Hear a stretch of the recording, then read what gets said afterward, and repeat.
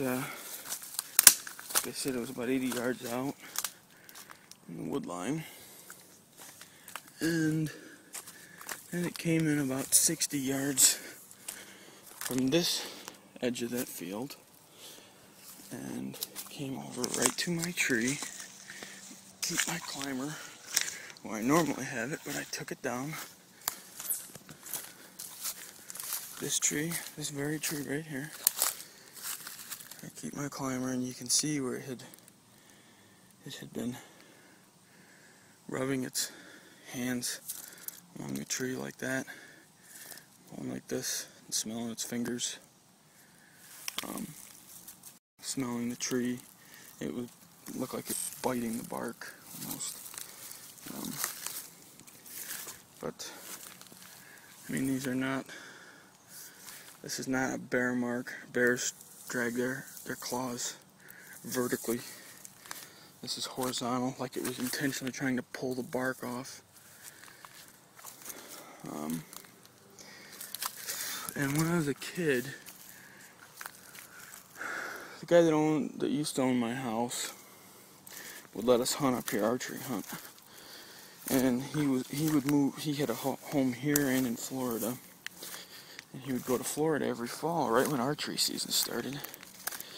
And it was right around 10 years ago when we first moved in here. Well, I'm down the road a ways. I was still living with my parents.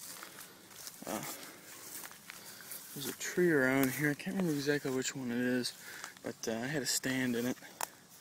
And this whole opening here, this whole mini field here was a lot of new growth, young oaks.